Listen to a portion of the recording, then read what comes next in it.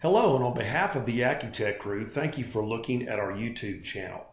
Some of you may be receiving requests for quotes, sometimes known as RFQs or RFPs, from your customers in electronic format, whether it be in a Microsoft Excel spreadsheet or another delimited text format. From a spreadsheet, you may begin to formalize the quote by recording availability, quantity ordered, as well as pricing.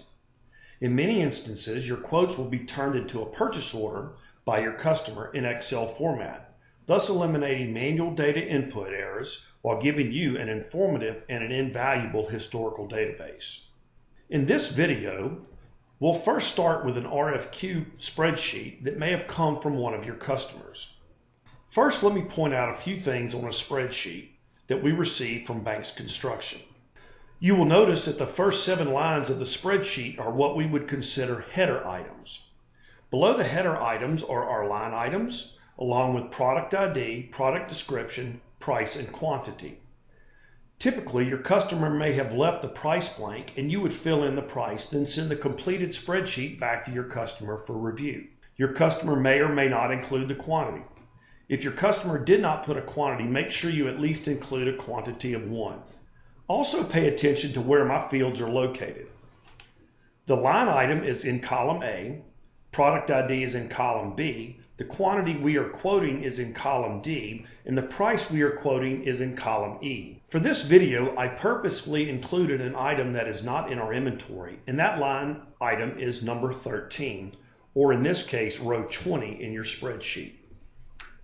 Now we're going to go ahead and tell Excel to save this as a text file. So I'll click Save As, and I'm going to click my down arrow and choose a text file. We'll click Save, and Excel's given us a few messages, and I'm done. So now let's go ahead and enter a quote for Banks Construction.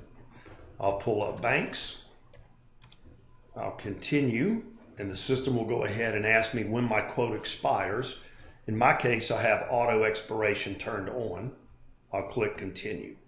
Once we get to the line item screen, I will click the yellow down arrow next to the product ID field and choose the Import into Quote option.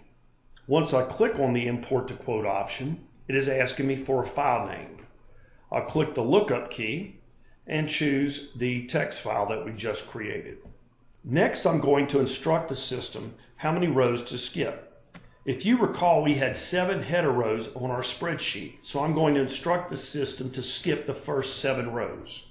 I will tell the system which columns my line number, product ID, quantity, and price are located. In this case, it's going to be line number is going to be in position A or column A, ID is B, my quantity will be in D, and my price is going to be in E. Let's go ahead and click Continue. And the system will first warn me that the prices being imported are not going to be checked for acceptable margins, and it is possible that the prices being imported could be below our cost. The system is suggesting that you run the various reports in the MIS system in order to verify that your imported prices and resulting margins are acceptable. I'll go ahead and click OK. And now you will notice that the system found an item being imported that is not found in your MIS system.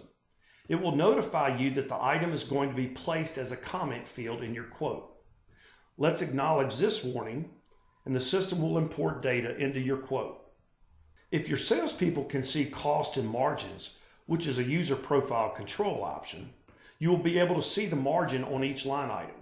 I can also click the Order Analysis button and see the profit and margin for the entire quote.